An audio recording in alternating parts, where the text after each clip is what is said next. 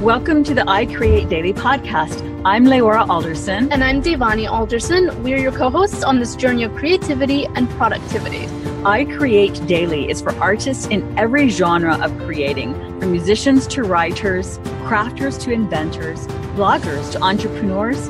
I Create Daily is a movement for creators serious about your art. If you're into creating anything, this podcast is definitely for you. Thank you so much for joining us on this journey. Hi, this is Leora.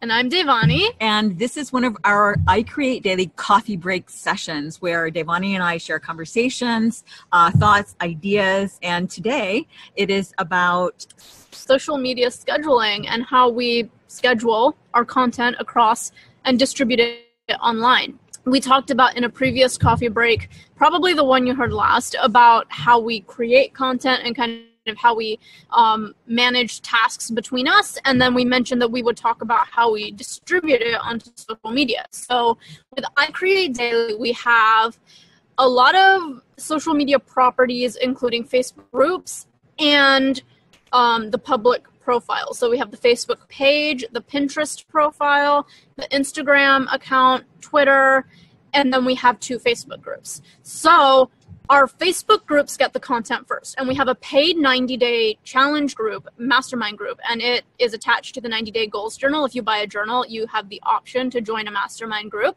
and they get a lot of the articles and memes and content first. They're the first sort of group that gets exclusive content. They see it basically the day after we publish it, and they see it through an email and a Facebook group posting. And it helps track the 90 days process that we go through with them. As well as provides a place for our members to post their intentions for the day and their goals for the day. And reviews. As an accountability process. And any conversation or struggles or wins or successes that they've had through the journey or things they just want to share about what they're working on or their life.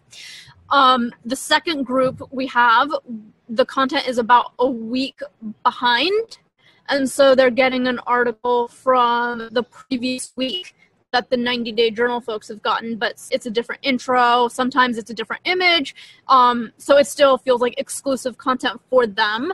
And we also share our podcast there and coffee breaks. You'll probably, if you're in that group, you will see it. It's a free group for anybody who's a creative who wants to join a support network, an accountability group to join. And there's a lot of people sharing their photos, their work processes and stories and who they are. Yeah, their questions, their struggles, their gains, their wins and losses.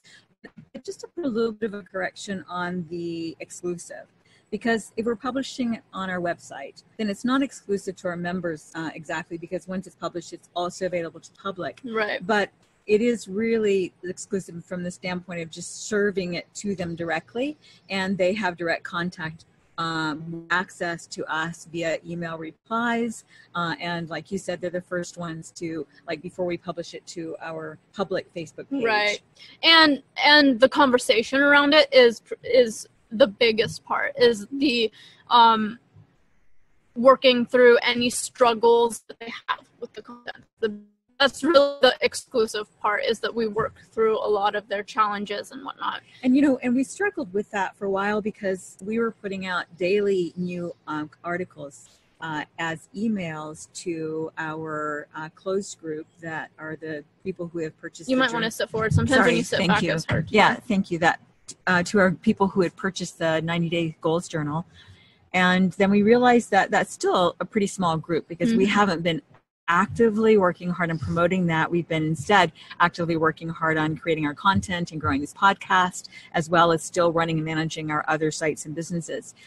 So we decided that it didn't make sense to spend so much time and energy into content for a small group when it is that it could benefit so many more people if it were on our website and would help our website to grow. So the struggle was trying to figure out how to also still make it special for the group. Yeah. And I think that the way that's done is that, like you said, we have the Facebook group where we have accountability opportunities, conversations, postings, question and answers. We're available to people for any of the questions that you may have, as well as spontaneous coaching sessions on an as-needed basis. And that's in the 90-Day Goals Journal. And it also follows the journal, whereas in the larger group for just any creative who wants to join, it does not follow any 90-day structure. So the group also the 90-Day Journal group follows a specific structure, and we have milestones, like it's the 80th day. Recently, we just had our 80th day of the second quarter of this year, and so it really follows the journal process as well. But I think that from the standpoint of benefit to our audience, it is that the process is what's important. How do you plan that out and do it in a way that's kind of cohesive, that is the circular virality that Brendon Burchard talks about, where one thing leads to the other, So it starts out on our website. We have the content, we publish it to the website. It then goes into our GetResponse system, and it goes into the respective email list. So we have the 90-Day Journal email list, and then we have the main group email list. And so whatever respective group it needs to go to, and then it gets scheduled into one of the Facebook groups, one of the closed groups we have. And then about a week later, that content will be on all the public social medias. So the public Twitter, the Instagram, Facebook page, and our Pinterest account. All the public social medias I schedule pretty much a week to a week and a half in advance. So any new content is done basically the prior couple weeks. So, and we also share a lot of our audience content. So if the things that our group members share in the groups, we have posted and promoted, because we really want to become a platform that helps not just inspire, but also bring awareness to creators like you guys who share your work. And we want to be a resource where you can get some traffic to your blog, to your Facebook page, to your profile. Wherever you post your work, we want to be able to give that to the community as well, because the biggest struggle with so many creators who aren't super out there in their promotion, or they're at the early stage, is getting their name out there. And so we want to build all these platforms as also a way to give back to the creator community. That's right. Helping our platform elevate them as well. Yeah. So some of the tools, go ahead. No, I was just going to say that in terms of the content distribution, we have a couple articles on iCreate Daily website, iCreateDaily.com, that talk about content distribution strategies, as well as repurposing of content. And so it's like the seed or the tree that bears the fruit essentially is the website, and then also the podcast. And so they each, it's like two trees in the orchard, and then they're bearing the fruit that gets shared to all the social sites, and they become the anchors, like you said in a recent article as well. Our home online is our website. And then we share all that to the social sites, but the source of the content itself is the website and then the podcast, and they interlink beautifully between each other. Yeah, and that was well put, and we'll link those articles below in on the website. Tools, as far as tools, Facebook has its own scheduling systems, so I just use that. I'm not going to pay for a scheduling system when I can just do all of that within the group and on Facebook. And I can put some screenshots, if you guys are new to all this stuff, I can put some screenshots in the description so that you know what I'm talking about when I say I schedule all this stuff. For Instagram scheduling, I use Grum, Grum, Grum.co. It is currently closed to any new subscribers, unfortunately, but there are things like Latergram that also schedule to your Instagram account, and so I'll link that. For Pinterest, we use Tailwind, and it schedules all our pins, and we have an entire process with that. That could be its own coffee break. They could be, yeah. Well, and just to describe briefly for those who aren't as familiar with it, like scheduling basically means you can batch you still have to put in the links of the content and the intro text of a post, like a Facebook post. Yeah. But by scheduling it, instead of doing one today and one tomorrow, you can do like 10, all at once, right? Yeah, so I spend about an hour per platform doing about a week and a half of content in advance. And I could do it quicker by just pulling a quote. Sometimes it takes quicker because sometimes I'll just pull a quote from the article and post it with the link, and that's it.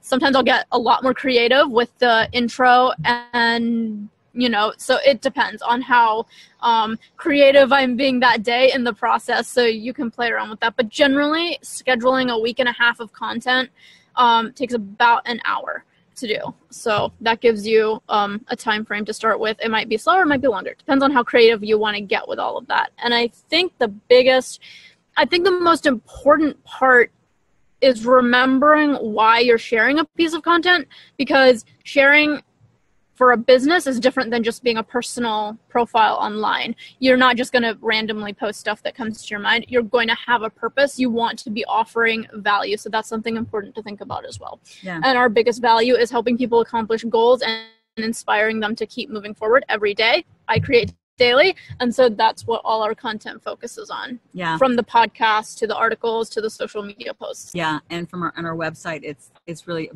big on mindset. Yeah. And the daily creating process. And like you said, Devani, setting goals. And our recent slogan is "The day is the way." Yes, so. The day is the way. So seize the bull by the horns, which we actually have a coffee break on. Yes. And I think I use Buffer for Twitter, and Buffer has a free option. So and you used to use the Facebook scheduler, but you decided that it was not worth the extra expense for the benefit it provided over Facebook's own scheduling system. Yeah, I used to use Meet Edgar for everything, but it has some limitations where it would recycle content, which is really cool. I love the people behind it, they're great, but it just was not working for what we were looking to do and the way we were looking to use social media. We want to use it in a way that grows a community and not just look like we're automating all this stuff, because we do go in and we respond to comments real time. We want to cultivate a community of creators. Yeah. We don't just want to automate everything. Right. And so, we stopped using that. And it's also pricey, so, just cut back on that. And right. Facebook has a scheduler. Right. So. And in terms of all the social platforms, the one that's bringing the most traffic organically for us is Pinterest, right? Yes, Pinterest is bringing us the most traffic. We had a friend of ours who's also a business owner and a website content creator, and she was talking about all the success she was getting on Pinterest. She has a garden website, and so she was talking to us on Skype, like, you guys got to do Pinterest, you got to do Pinterest. But we were really on a Facebook ads track, and so we were like, all right, we'll get to Pinterest.